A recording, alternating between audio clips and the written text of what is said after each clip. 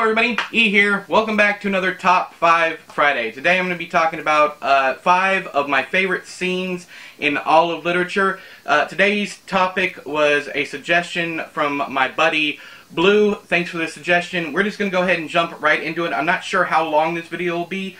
I want to go into details, but also beware of spoilers. I will give you just enough time. I will hold up the book and give you enough time to click away in case you have not read the book or spoilers would completely ruin the experience for you.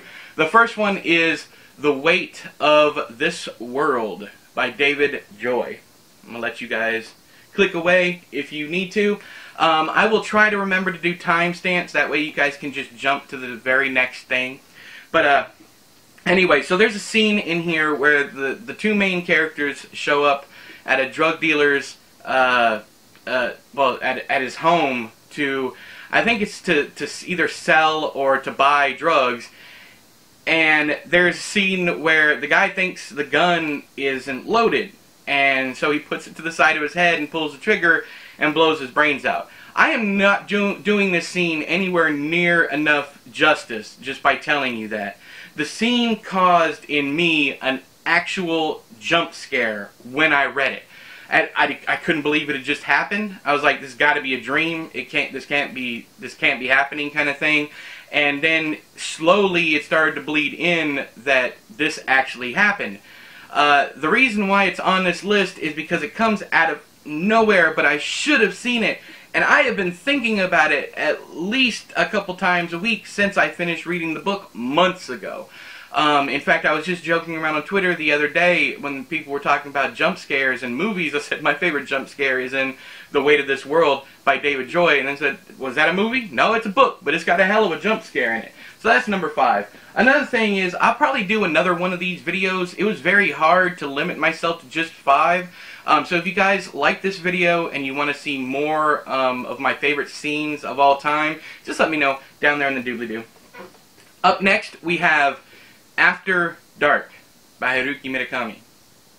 You guys have a chance to click away if you need to. Again, the time signatures will be down there.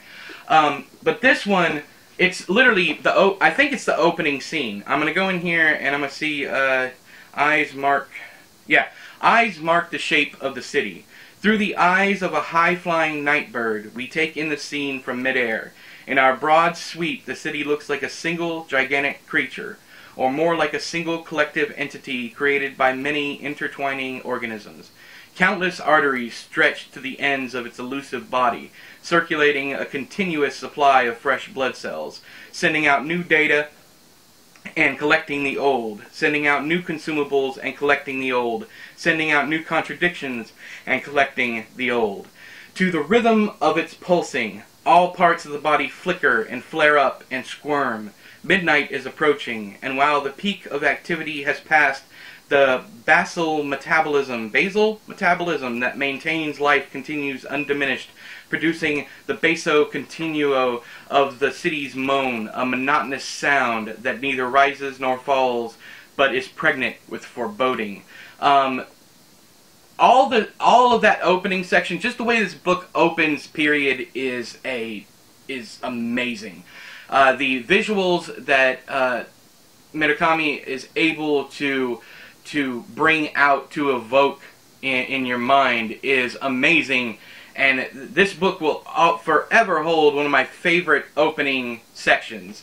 Not to mention, I see very clearly all the stuff with the sister that's in the room, where we're basically a camera that's in the room with her. All that stuff is very vivid in my mind, and it's one of those things where it's another one of those things as an author that I will continue to try to latch on to what makes that scene work, because it's a narrative, omniscient, a godlike POV that is very hard to pull off, especially in this day and age, since we've gotten past the age of Victorian literature. So that's number 4. Next up, we have The Changeling by Victor Laval. I'll give you guys a chance to click away or to click to the next book. In The Changeling, there's a scene where our main character goes out to this island to, I believe, try to save his wife and child, or maybe it's just a child at this point. It's been a while since I read it. What I do remember very specifically about this is there's a scene where, again, spoilers, this is a huge spoiler here, there's this huge troll-like monster that just starts throwing trees at people. The scene is very clear in my mind. In fact, the troll, the monster, the giant, whatever the heck it was very clear, and Laval made it believable that this kind of creature could actually exist in our time frame, given not the excuses, but given the reasoning that it was there. And I appreciated that. But that scene alone, the tossing of the trees, was just majestic as fuck. I just pictured this, you know, creature. And in the scene I'm talking about, you don't even see the monster himself. He's behind the hill, and just the trees are coming over the hill while this guy's trying to get away on a boat. It's a fantastic, fantastic scene.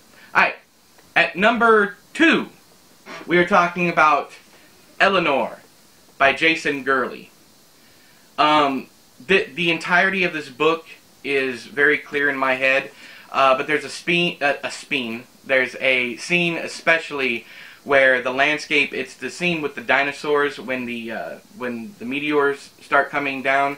This book is an extended allegory or metaphor for depression, postpartum depression, but I don't think it's postpartum in this.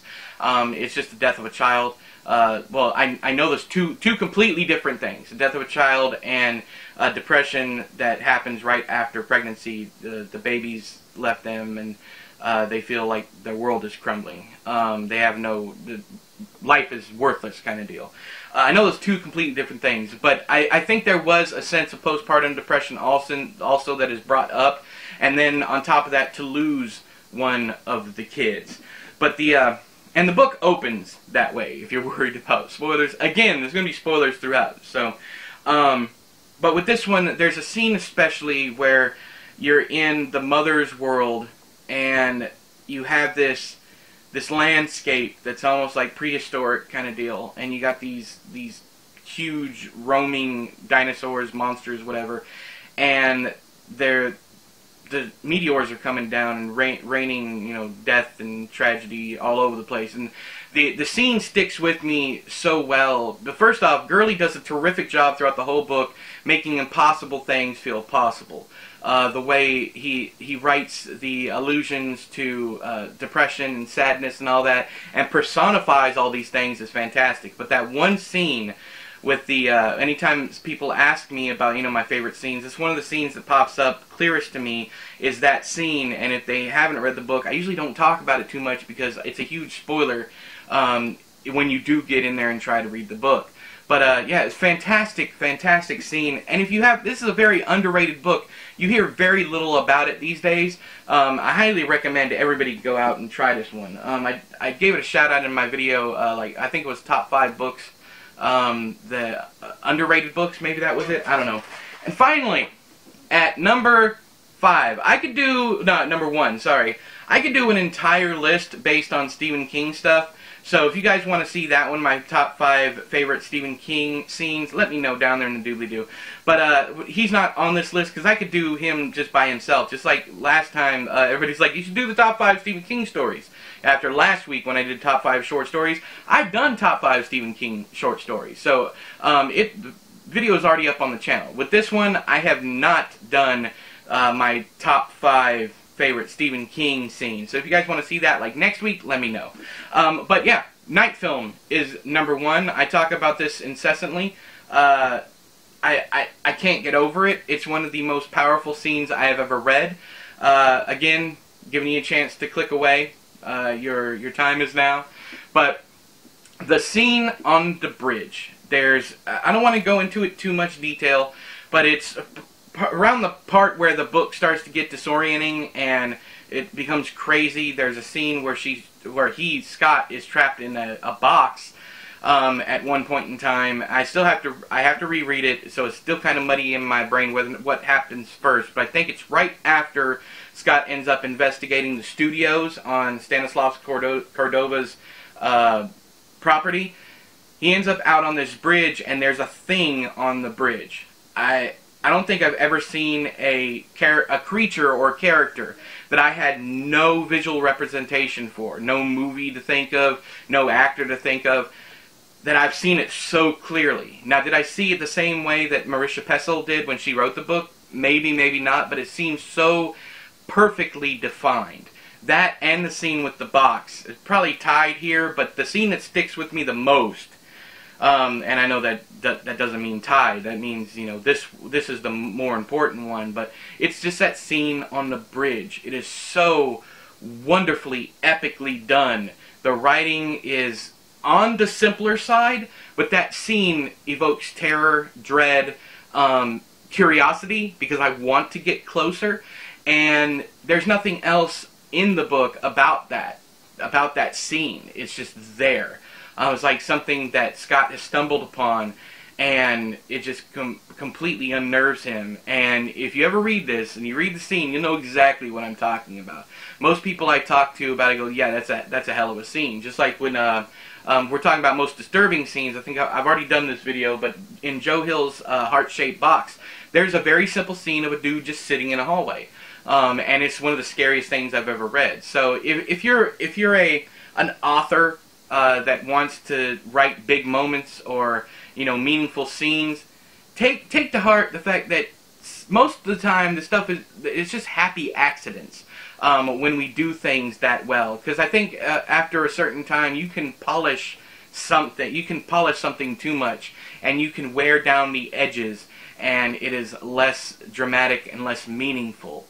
If that makes sense. But so this is my top 5 favorite scenes. Maybe not top 5, but it's the 5 big ones. I could at least do at least another 2 episodes. I could do a top 15 kind of deal.